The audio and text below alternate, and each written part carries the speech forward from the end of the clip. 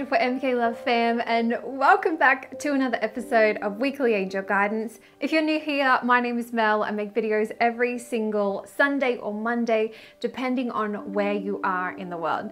Now, this week is from September the 2nd to the 8th. It's an amazing week, but before I get started, there's 3 things that I'm going to be discussing in today's video. The phases of the moon, astrological influences, and a tarot reading. It's a general tarot reading for all signs of the zodiac. So let's get on to it. So in terms of the phases of the moon, we're continuing on with the new moon. So check over here, and this is your affirmation for this time. So I am so happy and grateful now that I celebrate this wonderful opportunity to manifest the next chapter towards my dream life. I set an intention with love and solidify my why. Now, have a look on the screen right now and you can see that this new moon is in 6 degrees and 46 minutes of Virgo. Now, Virgo's ruling planet is actually Mercury, which is the planet that rules communication, travel, electronics, and it also rules the rational mind, which makes sense when you think about communication. So this is kind of interesting. Let's see what we need to know. Then basically that's carrying forward.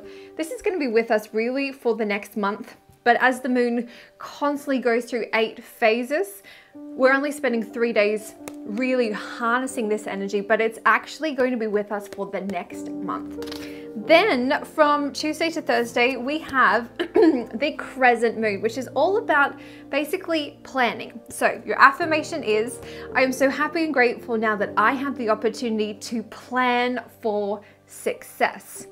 I segment my intention into actionable steps and schedule into my calendar. This is so important. If you fail to plan, you basically plan to fail. This is, I can't stress how important this part is. So what do you want? Think of dream life, what do you want? And reverse engineer backwards to figure out what you actually need to work on for this moon cycle. Then on Friday to Sunday, we have the first quarter of the moon, which is the action phase.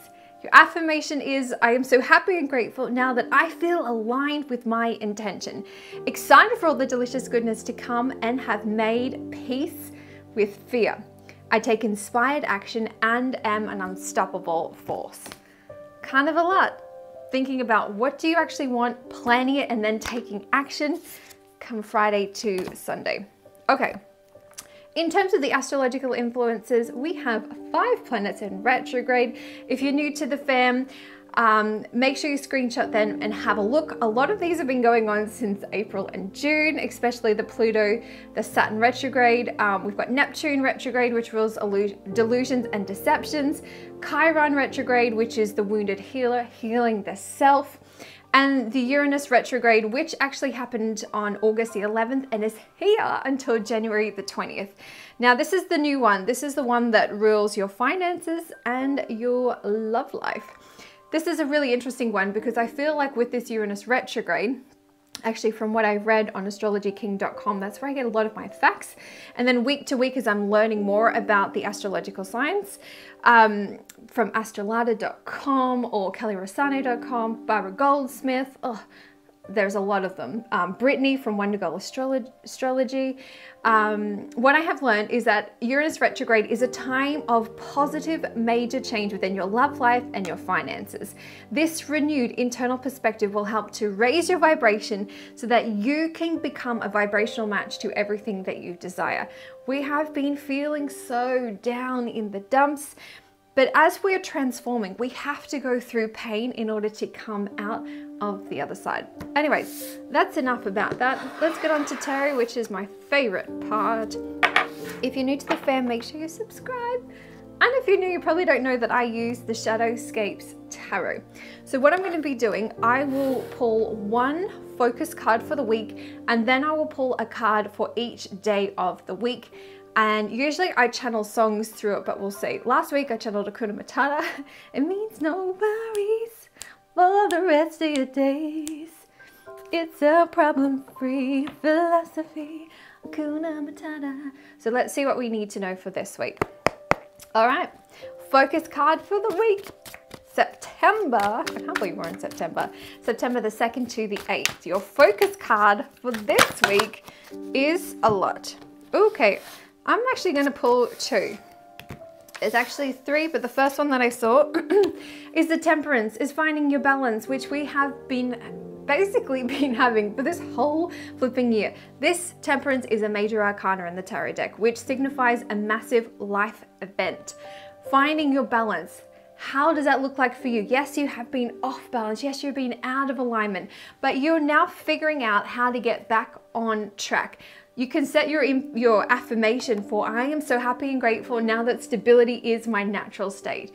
I'm so happy and grateful now that I have secured the most amazing office, or whatever this looks like for you. The other card, actually I'm going to pull all 3. This is weird. I normally don't pull, it's normally just one card that comes out for the focus, but today we've got 3. The other card for the focus is the Strength, harnessing that strength of the Lion. This is someone who doesn't mess about. This is someone who has set boundaries, someone who's very strong in their conviction, but also strong spiritually, mentally, financially, in all aspects of life. Whew, okay, that's amazing. And then we actually have the 6 of Swords. Whew, okay, Swords represents conflict or challenges that you may be overcoming.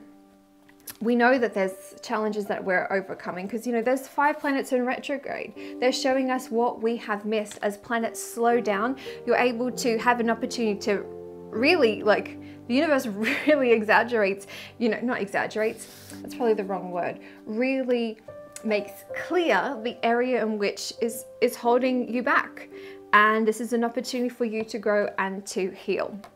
So we actually have the 6 of Swords. So this is, you know, taking yourself away from the contrast. As you're finding your balance, you're having to remove yourself from people, place, career, so many different things. In July, we had eclipse season, which was really shaking things up again. And eclipses are the most powerful aspect in astrology. It's when your life can go from this to this, you know, or this to this. It really depends on where you're at and what's your perspective? How do you handle these situations that come to you? So in terms of the difficulties, you're removing yourself from these situations to find your balance, but also harnessing your strength. Maybe that's the whole reading.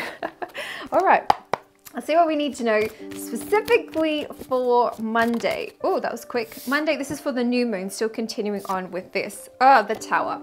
Okay, we've had this a couple of weeks ago, I believe. The Tower is basically a major arcana in the tarot. This is an opportunity for you to rebuild your structure. You know, this is your root chakra. You know, your root chakra may have been blocked for a long time, which rules your security, your finances, your home, your career, your relationships. Something has to break away, because if you're really honest with yourself and you say, right, would I be happy staying in this situation for the next 20 to 30 years? Most likely you're going to be saying no. That's why this has to shift. This is a blessing. I know it's scary. I've been there many times myself, and you're kind of like, initially you're like, why is this happening? And then when you get more level-headed and you find awareness, you're like, what is the lesson? And then you grow from it. There's always something to learn from these situations. Don't settle for just second best. Be the leading lady of your own life. Okay, Tuesday, crescent moon, we're planning. Okay. Ooh, this is interesting. The first card that I saw is actually the 10 of Pentacles. Ooh, girl, I just feel like this, like, real, like, sassy kind of energy, very much secure in your foundations. As you're planning for long-term stability and success. Let's be real. You're planning, you're reaching from the stars, but right here, she's very quite content. She's very, like, she knows that everything that she's been through is a blessing. She has so much around her. If you have clothes in your cupboard, you have a roof, well, first of all, do you have a roof over your head? Do you have food in your fridge? You know, you are doing really well. Yes, you may not have everything that you want, but you have to be happy and grateful in what you already have, because the universe is not going to bring you more. It's the law of attraction. If you want to know about law of attraction, I'll link it on my end card, and I'll show you season 2 of the law of attraction. So this is like material success. This is, you've got the dragon, you know, to guide you, but you're also very, like, free. planning. I just got really, really itchy at the back of my neck. The neck up here on the shoulder area, the top part of the back is your emotions. I just feel like this is a really, do I want to pull the other ones? All right, let's quickly do it. Okay, so we've got the Nine of Swords, which is looking back and everything that you've been through. You're like, oh my God, I've been through hell. Seven of Pentacles is really selecting the right time. Eight of Pentacles is making a decision, and the Five of Swords is making a decision with love. All of that is kind of, I feel like, embodied within the Ten of Pentacles. It's like, okay, you want this. You're planning for success. I think that's probably the quickest way to say all of that. I've got to be really quick because I must be quite a chatty Cathy today. I've got 11 minutes to go. Wednesday is also in the crescent moon. We are planning for success. What do we need to know, angels? There it is. Wednesday. Ah, the Queen of Cups. Yeah. Ah, I love that. Okay, that's like emotional. I feel like you're really harnessing the energy of what you actually want. You know, you're trying to figure, if we go back to the focus cards for this week, the Temperance, the Strengths, the Six of Swords, it's like you're really channeling that energy of what you want, and you're feeling the freedom that you know that it's coming. Ah, I love that. All right, Thursday, there we go. Thursday is the Three of Pentacles. Interesting, we've had this a lot this year. I feel like so many of you, as you're like up leveling and you're becoming this whole new person in this whole new world, you are starting to find your support system. This one, to me, the Three of Pentacles, is having someone to raise you up, someone who supports you no matter what. I always say, if you can handle me at my worst, then you deserve to be with me at my best. You know, it's just finding the right people that actually care about you, and you're really focusing on that. You're really starting to, you're really starting to harness those energies. I kind of thought just then, I just had a flash from, I can't remember, the lady who actually created Spanx. She said that when, I think it was like maybe it was the first year, as she was creating the garments, she didn't tell anyone about her because she said, you know, mostly your family and some of your friends will probably squish those ideas and say, why, you can't do this, and blah, blah, blah, blah. Put all those doubts in your head. But it's finding the right people that will support those dreams and those visions that you deserve. Okay, Friday is the first quarter of the moon. Friday, we're starting to take action. Okay. Friday. Let's see what we need to know. Oh, fabulous. Oh, this is a beautiful card. So many major arcanas this week. We have the Empress card. The Empress is birthing something new. She's really starting to make strides in what she wants. The Empress is the mother. What does your mom do? The mother nurtures, supports, creates the right environment for you to thrive. We've got a circle, the circle of life. Everything is interconnected. Yes, the bad times help create, you know, when you have the lows, you really appreciate the highs. And as you go through the lows, you learn things and you can apply them and you can become stronger. As you're finding your balance and your strength, and you're moving away from, you know, the Six of Swords, moving yourself away from what doesn't serve you. There are so many beautiful roses that are blooming in front of her. It's just very much like launching what you want into, not really launching, but taking action and knowing that you can achieve everything that you have set your intention on and planned at the beginning of the week. That's kind of liberating, isn't it? It's like, you can do it. Yes, you can. It's all in the mind. When you start to reprogram the mind, that's what I specialize in. Well, I specialize in childhood trauma.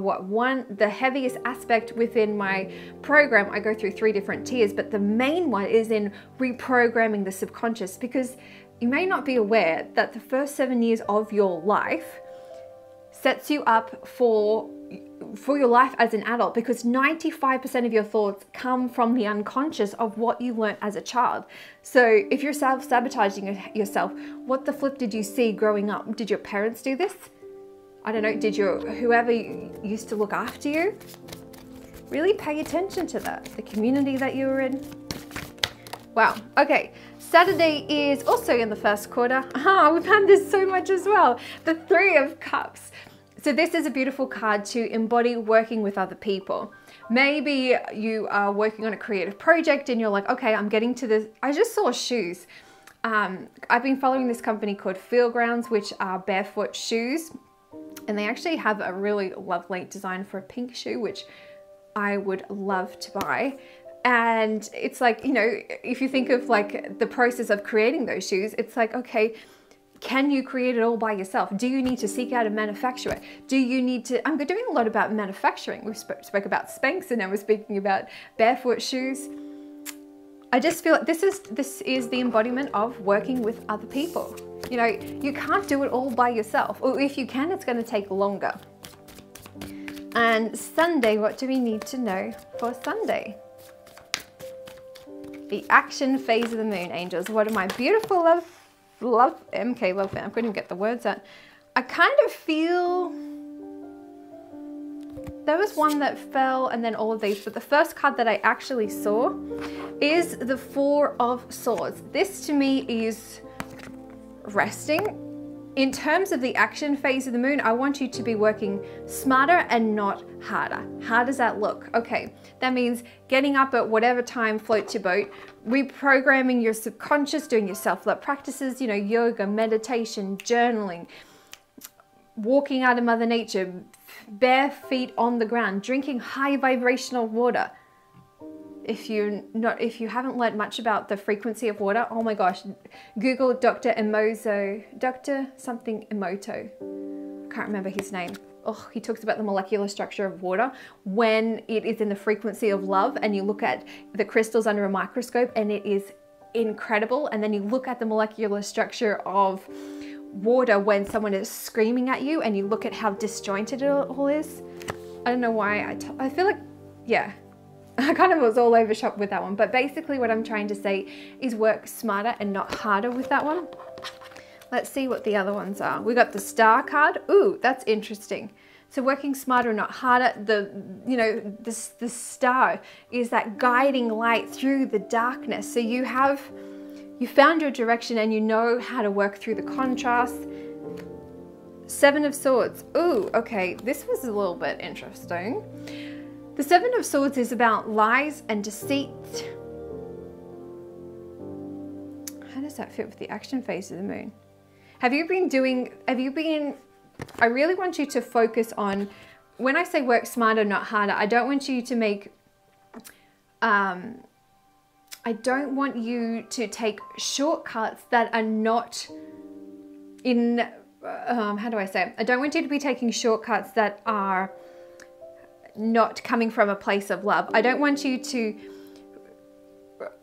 I think of Instagram when people buy likes, you know, I don't want you to be taking those types of shortcuts. I want you to be building authentic foundations for yourself. I don't want you to be doing anything that comes from a place of fear and ego. And then we've got the Three of Wands, which is a beautiful card. I love this one for so many reasons, because there's people before you that haven't been able to make it. Maybe these are people in your own family. And I feel like that's why the Three of Pentacles is such a precious one. You know, finding people that actually support you. These could be, you know, maybe not people in your actual physical life. These could be people online that you can chat to. You know, for a very long time, I spoke with Jo from the Moon Journal, online. I think it was like 6 years before we met, and I only met her in June when I was in England. You know, it's like finding people that support you. She is still to this day one of those people that support me no matter what. I really want you to focus on that. Maybe as you're looking at the Three of Cups, the Seven of Swords links in with, as you're trying to build your team or find people to help you collaborate on whatever it is that you're doing. I don't want you, maybe someone that you are working with, you get a feeling about, this doesn't feel good. then you need to get rid of that aspect. The Seven of Swords is not a good card. So whatever is coming up for you, either right now or you're gonna figure it out throughout the week, I really want you to focus on eliminating that aspect.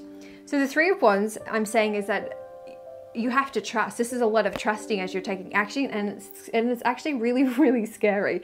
It's super duper scary, but I'm finding that you can do it. You have this beautiful cat, it looks like a cat next to you, and you know that as you take your next step, the path will appear. When I first started my business, I had no flipping idea what the hell I was doing. I know that I just had to start, and just taking that step of like, you know, launching my website was the scariest thing I ever did. I had no idea how I was going to handle everything. I kind of just figured it out as you go. So don't think that you have to have the whole thing figured out in one hit. You can do it as you go. And let's just see what the last card for this one is. The Hanged Man. That's interesting that this was kind of like separate from the rest of these cards. The Hanged Man is all about the perspective in which you're looking with all of that. Oh my gosh, my loves, exciting week, finding your balance, harnessing that inner strength, doing things that you haven't done before that are scaring the absolute bejeebus out of you. You can do this. You're on an amazing, amazing journey. I'm sending you so much love for a truly amazing week. Thank you so much. Honestly, thank you so much for being here. I truly appreciate you. If you joined me on the live chat, thank you so much for taking time out of your schedule to be here with our beautiful MK Love fam chatting. If you left a comment and you've watched the replay, I will be responding back to you. Have an amazing week, and I will see you next week. I love you so much.